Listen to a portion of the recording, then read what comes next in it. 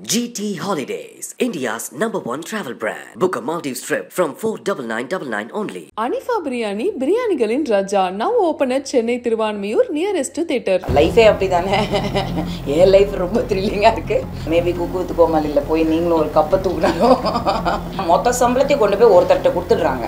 அப்புறம் மற்றவங்களை கம்மி பண்ணுங்கன்னு சொல்லி பொதுவாக சொல்கிறதுங்கிறது ஒருத்தருக்கு ஒரு படம் ஓடிருச்சு, அவங்களால அந்த படம் ஓடிருச்சு அப்படின்ற மாதிரி ஒரு டாக் வந்தாலே அவங்க சூப்பர் ஸ்டார் ஆகிடுறாங்க. சம்பளம் வாங்காமல் கூட நடிக்கிறதுக்கு தயாராக நான் பண்ணிகிட்டு இருக்கிற படங்களில் பார்த்தீங்கன்னா நிறைய பேர் பயப்படுறாங்க பேசுகிறதுக்கு. அது எதுக்கு பயப்படுறாங்கன்னு எனக்கு இப்போ வரைக்கும் தெரில மேடம். அது ரொம்ப பணம் கொடுத்து சில ஆக்டர்ஸை கெடுக்காமல் இருந்தாங்கன்னா நல்ல விஷயமா இருக்கும். கவர்ச்சிங்கிறது நம்ம பார்க்குற கண்ணிலையும் இருக்குது, நம்ம காட்டணும்னு நினைக்கிறதுல இருக்குது.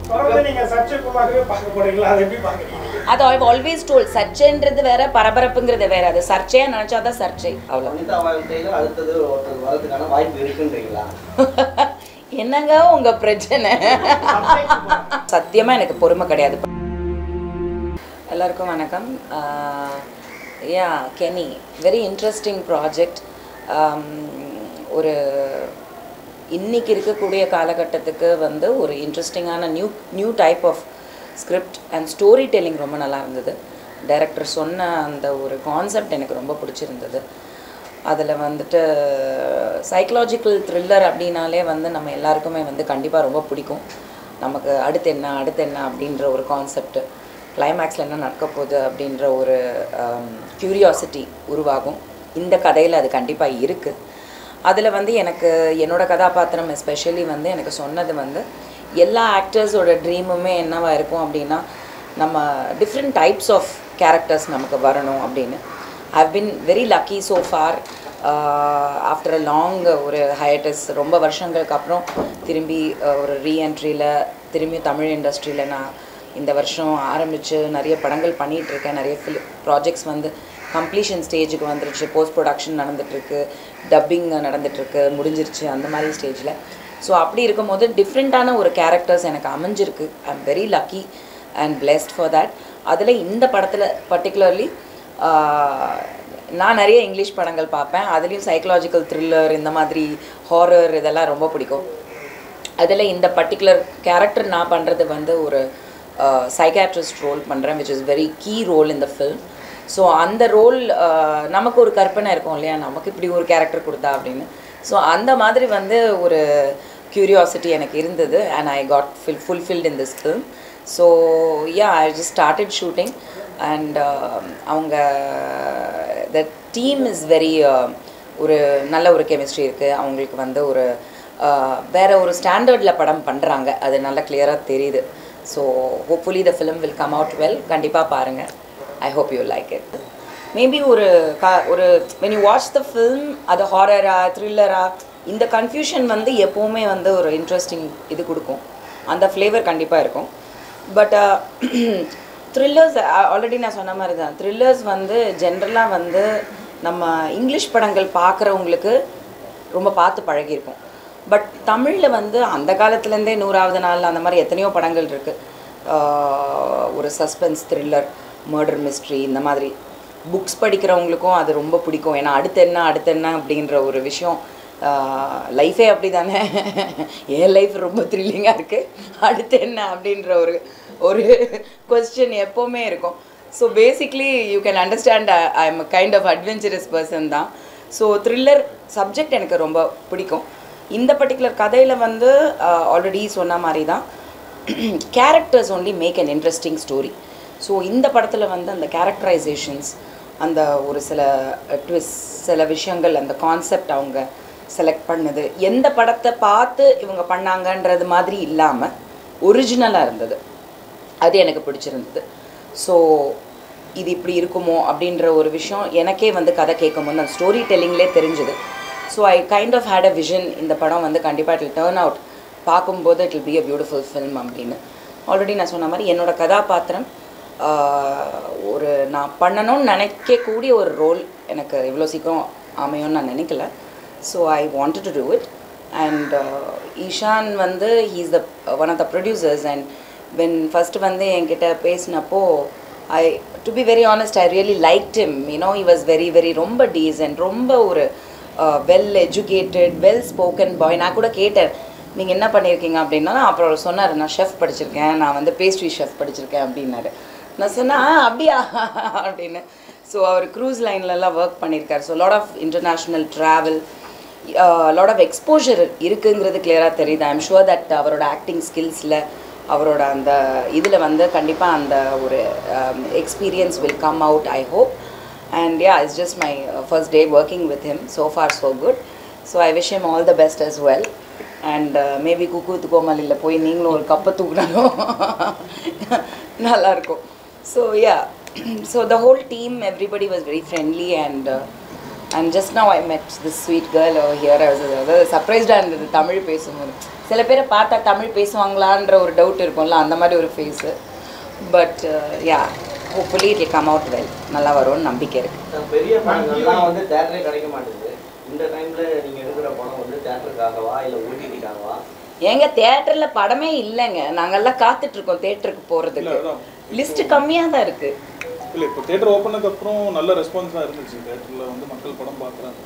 தேட்டருக்காரங்களே சொல்லியிருக்காங்க தேட்டர் வந்து திறந்தால் லாபம் கிடைக்கல, அதனால தேட்டர்லாம் இடிச்சு மண்டபமாக கட்ட போகிறோம் அப்படின்னு. தேட்டர்ல இருந்தால் எல்லாம் வந்துச்சு. ஸோ அதை நம்ம விட்டு கொடுக்க முடியாது. நம்ம எப்படியா இருந்தாலும் கல்யாணங்களே இப்போ ஓடிடியில் ஆன்லைனில் பண்ணிட்டு இருக்காங்க, மண்டபத்தில் என்ன பண்ணுறது. இது ஆக்சுவலாக வந்து ஒரு ரெவல்யூஷன் மாதிரி தான். நீங்கள் சினிமா இண்டஸ்ட்ரின்னு எடுத்துக்கிட்டீங்கனாலே இப்போதைக்கு ஓடிடி ஃபேவரபிள் மாதிரி தெரியும். பட் திருப்பி அகைன் ஒரு சைக்கிள் மாதிரி தேட்டரிக்கல் தான் எல்லாரும். அது ஒரு ஃபிலிம் மேக்கரோட கடமையாக தான் பார்க்குறேன். ஏன்னா அது வந்து நான் விட்டு கொடுக்க முடியாது. ஏன்னா நான் வந்து தேட்டரில் படம் பார்த்து நம்ம உருவான ஒரு விஷயத்த வந்து நம்மளே அழிக்கணுன்ற மாதிரி ஆகக்கூடாது. ஏன்னா அது அப்போ நான் ஒரு படம் தேட்டரில் பார்த்து விசில் அடிச்சு அதுக்கப்புறம் தான் வந்து ஒரு ஃபிலிம் மேக்கராக ஆகணும்னு நினைக்க போகிறப்போ, இப்போ என் படமும் நான் அங்கே தான் பார்க்கணும். இல்லை அந்த அதோட எவல்யூஷன் வந்து அப்படியே இருக்கணும்னு தான் நினைக்கிறேன். தவிர ஓடிடியும் தவறான ஒரு விஷயம் இல்லை, அது ஒரு கைண்ட் ஆஃப் ஆடியன்ஸ் இருக்கட்டும். பட் தேட்டரை விட்டு கொடுக்க முடியாது. தேட்டரை வந்து நம்ம கொண்டு போகணும், அதுக்கான கடமையும் எனக்கு இருக்குது. இந்த மாதிரி ஃபிலிம் மேக்கர்ஸ்க்கு இருக்குது. அதனால் எடுத்துகிட்டே இருக்கிறாங்க. தொடர்ந்து த்ரில்லர் மூவி எல்லாமே தெரியும் உங்களுக்கு, லைனாக வந்துகிட்டே இருக்குது. அதில் உங்கள் படமும் எடுக்கிறீங்க. இதில் என்ன ஸ்பெஷலாக இருக்கும் எல்லா படத்தையும் தாண்டி? இல்லை, எல்லா த்ரில்லர்ஸ்க்கும் வந்து கிரிப்பிங்காக வந்து சொல்லலாம். ஏன்னா எல்லா ஜானர்ஸுமே எக்ஸ்ப்ளோர் பண்ணணும். எல்லா ஜானருக்குமே வந்து ஒரு படத்துக்கும் ஒரு வித்தியாசம் இருக்கணும். ஸோ அப்படி இருக்க போகிறப்போ இதில் ஸ்க்ரீன் பிளே, எல்லா ஒரு த்ரில்லர்னு சொல்ல போகிறப்போ ஒரு ஸ்க்ரீன் பிளே இருக்கணும். இல்லை ஒரு நாட் வந்து முக்கியமாக இருக்கணும். ஸோ அது வந்து இந்த படத்தில் ஸ்ட்ராங்காக இருக்குன்னு பிலீவ் பண்ணி தான் பண்ணியிருக்கோம். அதே மாதிரி ஒரு ரியாலிட்டி ஒரு கலந்த ஒரு இல்யூஷனுக்கும் நடுவில் நடக்கிற ஒரு பேட்டர்ன் தான் படமே. ஸோ அப்படி இருக்க போகிறப்போ right from starting to end வந்து இந்த படம் வந்து ஹோல்ட் பண்ணும் அப்படின்றது தான் விஷயம். ஏன்னா சஸ்பென்ஸ் த்ரில்லர் ஒரு படத்தை பார்க்கணுன்னா அந்த 1.5 மணி நேரம் ஹோல்ட் பண்ணும் ஆடியன்ஸை. ஸோ அதை பண்ணியிருக்கோம் அப்படின்றது தான் அதில் இருக்கிற ஒரு விஷயம். அப்போ வந்து லாக்டவுன் பீரியட்ல போயிட்டு இருக்கு மேடம். ஆர்டிஸ்டோட சம்பளங்களை ஃபுல்லாக கொஞ்சம் கம்மி பண்ண சொல்லி தியேட்டர் ஓனர் ஃபுல்லாக கொஞ்சம் ரெக்வஸ்ட் பண்ணியிருக்காங்க. இந்த படத்தில் நீங்கள் ஏதாவது சேலரி கொஞ்சம் கம்மி பண்ணுற ஐடியா இருக்கா? It's like this. To be very honest, வந்து ஒரு ப்ரொடியூசராக பேசுகிறேன் நான். ப்ரொடியூசராக பேசும்போது பார்த்தீங்கன்னா மொத்த சம்பளத்தையும் கொண்டு போய் ஒருத்தர்கிட்ட கொடுத்துட்றாங்க. அப்புறம் மற்றவங்களை கம்மி பண்ணுங்கன்னு சொல்லி வந்து பொதுவாக சொல்கிறதுங்கிறது வந்து ஒரு தவறான விஷயம். நம்மளோட இண்டஸ்ட்ரியில் வந்து ஒரு பெரிய பிரச்சனை என்னென்னா, ஒரு ஸ்லாப் சிஸ்டம் கிடையவே கிடையாது. It is totally spread out. So ஒருத்தருக்கு ஒரு படம் ஓடிருச்சு, அவங்களால அந்த படம் ஓடிருச்சு அப்படின்ற மாதிரி ஒரு டாக் வந்தாலே அவங்க சூப்பர் ஸ்டார் ஆகிடுறாங்க. அது மேலாக இருந்தாலும் சரி, ஃபீமேலாக இருந்தாலும் சரி. ஸோ நம்மளோட மனசாட்சிக்கு வந்து நமக்கு தெரியணும், ஒரு ப்ரொடியூசர் வந்து லாபம் சம்பாதிக்கிறதுக்கு தான் படம் எடுக்கிறாங்க. It's a business. இங்கே யாரும் சேரிட்டிக்காகவோ சோஷியல் சர்வீஸ்க்காகவோ வரல. ஸோ அது ஒரு பிஸ்னஸாக மதித்தோன்னா ஆப்வியஸ்லி எவ்ரிபடி சேர்ந்து அதை வந்து ப்ரொடியூசரை வந்து சப்போர்ட் பண்ணணும். பட் என்ன அன்ஃபார்ச்சுனேட்டாக நடக்குதுன்னா, அந்த காலத்தில் என்ன ஆகும்னா, ஒரு படம் இந்த மாதிரி வந்து பெரிய சம்பளம் வாங்குகிற ஹீரோஸ் வந்து ஒரு படம் ஓடலை அப்படின்னா இமிடியேட்டாக அடுத்த படம் வந்து பேலன்ஸ் பண்ணுவாங்க. சம்பளம் இல்லாமல் பண்ணி கொடுப்பாங்க, இல்லை சம்பளத்தை குறைச்சி பண்ணி கொடுப்பாங்க. இந்த மாதிரி வந்து ஒரு சில ஹீரோஸ் இன்றைக்கும் அந்த காலத்தில் ஃபாலோ பண்ண சிஸ்டம் வந்து இப்போ ஃபாலோ பண்ணுறாங்க. ஒரு சிலருக்கு வந்து அது தேவைப்படுறதில்லை. பிகாஸ் வந்து அவங்க சம்பளம் தாண்டி படம் ஓடுது. So this production is definitely ஒரு பட்ஜெட்டில் தான் பண்ணுறாங்க. அண்ட் கண்டிப்பாக ஆஸ் அன் ஆக்டர் நான் பார்த்து பழகின சினிமா, எங்கள் அப்பா அம்மா நடித்த சினிமா, எங்கள் அப்பா மாதிரி நடிகர்கள் இன்றைக்கி வரைக்கும் இண்டஸ்ட்ரியில் சர்வைவ் ஆகுறாங்க அப்படின்னா கண்டிப்பாக படம் பிடிச்சிருந்து, அந்த கதை பிடிச்சிருந்து, கதாபாத்திரம் அந்த படம் சப்போர்ட் பண்ணணும்னு நினச்சா சம்பளம் வாங்காமல் கூட நடிக்கிறதுக்கு தயாராக இருக்கிறவங்க தான் சினிமாவில் வந்து நீடிக்க முடியும். It is give and take. So இந்த படம் நல்ல சக்ஸஸ் ஆச்சுன்னா நமக்கு அடுத்த படம் வந்து அது ஒரு டீமாக ஃபார்ம் ஆகுது. ஸோ ஒரு டேரக்டருக்கு ஒரு லைஃப் கிடைக்குது, ஒரு ஹீரோக்கு லைஃப் கிடைக்குது. ஸோ ஆஸ் அன் ஆக்டர் கண்டிப்பாக யூனோ இன்ஃபேக்ட் என்கிட்ட இப்போது நான் பண்ணிகிட்ருக்கிற படங்களில் பார்த்தீங்கன்னா நிறைய பேர் பயப்படுறாங்க பேசுகிறதுக்கு. அது எதுக்கு பயப்படுறாங்கன்னு எனக்கு இப்போ வரைக்கும் தெரில மேடம் அப்படின்னு. நம்பர் வாங்குறது பயப்பட, எப்பா நான் எனக்கு கால் பண்ணுங்கள், நான் நடிக்கிறேன், ஒன்றும் பிரச்சனை இல்லை அப்படின்னு. பட் ஸோ சம்பளம்ன்றதை தாண்டி வந்து ஒரு படம் நம்ம ஜாஸ்தி வாங்கலாம், ஒரு படம் என்ன நம்மளும் இங்கே நானும் வேலைக்கு தான் வந்திருக்கிறேன், கடைசியில் நானும் வந்து I have to survive. But depending on the production and the production size கண்டிப்பாக I am also being very flexible and I am doing lot of films. And as producers வந்து கொஞ்சம் ஸ்ட்ராங்காக வந்து ரொம்ப பணம் கொடுத்து சில ஆக்டர்ஸை கெடுக்காமல் இருந்தாங்கன்னா நல்ல விஷயமா இருக்கும் இண்டஸ்ட்ரி. ரியாலிட்டி ஷோஸில் வந்து இப்போ வந்து இண்டஸ்ட்ரியில் உள்ளவங்க அத்தனை பேருமே ரியாலிட்டி ஷோஸுக்குள்ளே வராங்க, செம்ம பேமெண்ட்டாக வந்துட்டு. ஸோ இது வந்து மக்களுக்கு ரியாலிட்டி ஷோ கரெக்ட் தானா? உங்களுடைய பாயிண்ட் ஆஃப் வியூவில் என்ன மேடம்? எவ்ரிதிங் இஸ் என்டர்டெயின்மெண்ட், அவ்வளோதான். என்டர்டெயின்மெண்ட் அப்படிங்கிற ஒரு விஷயம் வந்து எதுலேருந்து வந்தால் என்ன? இப்போ for example theatre and OTT பற்றி பேசிகிட்டு இருக்கோம். நம்ம அந்த காலத்தில் வந்து புக்கு படிச்சுட்டு இருந்தோம், இன்றைக்கி வந்து எல்லாமே டிஜிட்டல் ஆகிடுச்சு. புக்குன்ற கான்செப்டே குறைஞ்சி போச்சு. லைப்ரரிஸ் எல்லாம் இழுத்து மூடிட்டாங்க, புக் ஷாப்ஸ் இழுத்து மூடிட்டாங்க. ஸோ இட் இஸ் ஜஸ்ட் இவர் சொன்ன மாதிரி it is a change over, அவ்வளோதான். நெக்ஸ்ட் ஈரா, நெக்ஸ்ட் ஜென்ரேஷன் அப்டேட் ஆகிட்டு இருக்கு எல்லாமே. ஸோ அதுக்காக புக்கு படிக்கிறவங்க இன்றைக்கி வரைக்கும் புக்கு தான் படிப்பாங்க, பேப்பர் படிக்கிறவங்க பேப்பர் தான் படிப்பாங்க. I am also from that same old school தான். எனக்கு வந்து இது ஃபோன்லேயோ இதுலேயோ காமிச்சா சத்தியமாக எனக்கு பொறுமை கிடையாது படிக்கிறதுக்கு. சிமிலர்லி என்ன தான் ஒரு 100 படம் ரிலீஸ் ஆனாலும் OTT is a very good concept for smaller films to release. ஏன்னா நிறைய படங்கள் ஒரு சில வருடங்களாக வந்து ரிலீஸ் ஆக முடியாமல் தியேட்டருக்கு போய் ரீச் ஆக முடியாத சினிமாக்கள் எவ்வளோ வந்து பின்வாங்கி நிற்கிது, ப்ரொடியூசர்ஸ் பணம் வந்து முடங்கி நிற்கிது. ஸோ அந்த மாதிரி இருக்கும் போது ஓடிடியில் நிறைய படங்கள் ரிலீஸ் ஆகிறது வந்து ஒரு பெரிய ஃபினாமினல் சேஞ்ச். அண்ட் நிறைய பேருக்கு இன்றைக்கி ஸ்கோப் கிடைக்கிது, வெப் சீரிஸ் அண்ட் இதெல்லாமே. ஸோ இது ஒரு பெரிய விஷயம். அது என்றைக்குமே நம்ம ஆராதிக்கணும், நம்ம அதை வந்து ஆதரவு கொடுக்கணும். But theatre is again old school. அது நம்ம போய் அந்த தியேட்டரில் உட்காந்து அந்த அதாவது சொல்கிறாங்களே, நம்ம இடித்து பிடிச்சி அது போய் அங்கே உட்காந்து அது பணம் செலவு பண்ணி அந்த பாப்கார்னை வாங்கி அந்த இன்டர்வெல்ல எல்லாம் இட்ஸ் எக்ஸ்பீரியன்ஸ். ஸோ அதனால் எல்லாமே என்டர்டெயின்மெண்ட் தான். நாங்கள் எல்லாருமே நம்ம எல்லாருமே, நீங்களும் மட்டும் என்ன பண்ணுறீங்க, என்டர்டெயின்மெண்ட் தான் பண்ணிகிட்ருக்கீங்க. So it's a give and take. So entertainment ரொம்ப முக்கியம் வாழ்க்கையில், பொழுதுபோக்கு ரொம்ப ரொம்ப முக்கியம். அது இல்லாமல் வாழ்க்கையே கிடையாது, சுவாரஸ்யமாக கிடையாது. So let's all support it. That's it. Madam, சின்னத்திரை நடிகைகள்லாம் இப்போ பார்த்தீங்கன்னா அதிக அளவில் கவர்ச்சி உடைகள் அணிந்து இப்போ பெரிய போஸ்டர்ஸ் வந்து பார்த்தீங்கன்னா சமூக வலைத்தளத்தில் பார்க்கலாம், நம்ம தொடர்ந்து பதிவிட்டு வராங்க. இது வெள்ளித்திரையில் அவங்க நடிக்கக்கூடிய வாய்ப்பு தேடுறதா அப்படின்னு பார்க்குறீங்களா? எப்படி பார்க்குறீங்க? எவ்ரிபடி வாய்ப்பு தாங்க, எல்லாருக்குமே வாய்ப்பு, எல்லாத்துக்குமே வேணும். கவர்ச்சி உடைகளான அதாவது சொல்ல கவர்ச்சிங்கிறது வந்து நம்ம பார்க்குற கண்ணிலையும் இருக்குது, நம்ம காட்டணும்னு நினைக்கிறதுல இருக்குது. ஸோ இதுக்கும் அதுக்கும் நம்ம லிங்க் பண்ண முடியாது. இன்றைக்கி வந்து சினிமாலே இல்லாத பெண்கள் எவ்வளோ வெளியில் வந்து கவர்ச்சியாக ட்ரெஸ் பண்ணுறாங்க, அதை பற்றி யாரும் பேசுகிறது கிடையாது.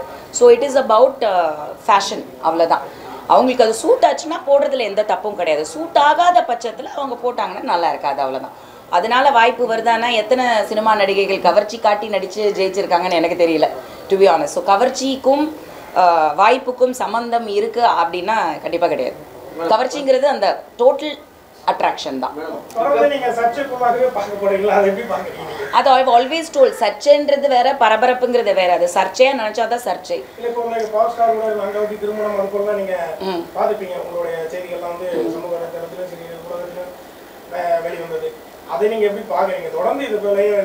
ஆல்ரெடி சொல்லிட்டேன் ஆன்சர் அதுக்கு. என்டர்டெயின்மெண்ட், அவ்வளவுதான். ஐ அம் an entertainer and I'll keep entertaining. That's it. Power star கல்யாணம் பண்ண மாதிரி போஸ்டர் வெட்டிங்களா, அது பயங்கர பரவல. அதுக்கு அப்புறம் தான் பிக்கப் பிரஸ் மீட். அந்த பிரஸ் மீட்ல அடுத்த அஸ்ட்ராலஜி படி நான் பார்த்தேன், எனக்கு அடுத்த ஒரு யார் வருவா, எஸ்ல வருவா சொன்னீங்க. அந்த எஸ் யாருன்னு இன்னொரு சொல்லல, எனக்கே தெரியல. அப்புறம் நான் எங்க இருந்து உங்களுக்கு சொல்றது? Generally it is something. C I believe in one thing in my life. நம்ம வந்து நாளைக்கு என்ன நடக்க போகுதுன்னு நினச்சி இன்றைக்கி விட்டுறக்கூடாது. Today is today. So I am living my life in the moment. நான் நேற்றை பற்றி கண்டிப்பாக யோசிக்கல, நாளைக்கு பற்றி ஒரு எதிர்பார்ப்போடு வாழ்ந்துட்டுருக்கேன், அவ்வளோதான். So every thing is beautiful for me. எதுவாக இருந்தாலும், அது வெற்றியாக இருந்தாலும் சரி, தோல்வியாக இருந்தாலும் சரி, அதை சந்திக்க தயார் கண்டிப்பாக எல்லாருமே இருக்கணும். அது எனக்கு இருக்குது. அவ்வளோ. வனிதா வாழ்க்கையில் அடுத்தது ஒருத்தர் வரதுக்கான வாய்ப்பு இருக்குன்றீங்களா? என்னங்க உங்க பிரச்சனை? சொல்ல முடியாதுங்க, அதெல்லாம் வந்து suspense story. GT Holidays, India's #1 travel brand. Book a Maldives trip from 49999 only. Hanifa பிரியாணிகளின் Raja now open at Chennai Thiruvanmiyur nearest to theatre.